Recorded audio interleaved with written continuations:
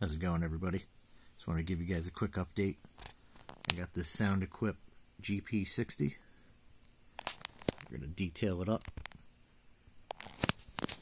Maybe by the end of the week. We'll see. See how time goes.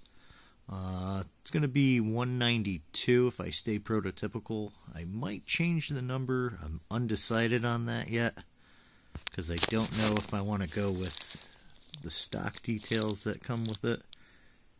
I wish it had ditch lights that worked. That's so far the only thing I'm disappointed with, but I knew that going into it. Or I don't know if I want to maybe get some more modern upgrades with it. Maybe some newer style RV air conditioners like 913 has.